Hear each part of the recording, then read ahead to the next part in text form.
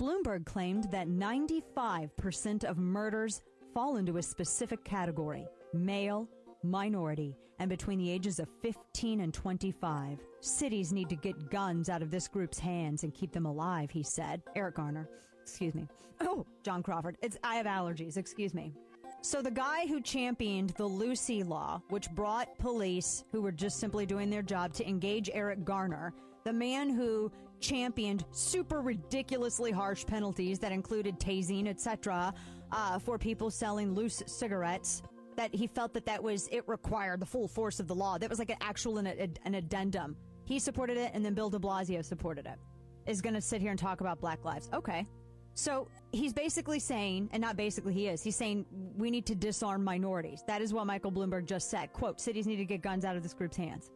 The larger government is, the fewer opportunities exist for those who live beneath it. Now, people like Michael Bloomberg look at big government and they think it's a blessing. But people who have to live with it view it in proper context. It is big government.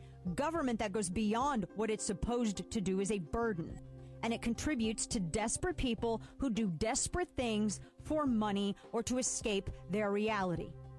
One of the things that Bloomberg doesn't mention is when he sits here and talks about these cities and the crime rate, who's running the damn cities? Check the party affiliation here, folks. This is the same guy whose group inflated gun deaths with suicides and people shot who were shooting at cops or shooting other people or holding someone hostage to boost their number of so-called fatalities due to an epidemic of gun violence. Their epidemic of gun violence that they claimed, CNN even debunked those statistics that they used.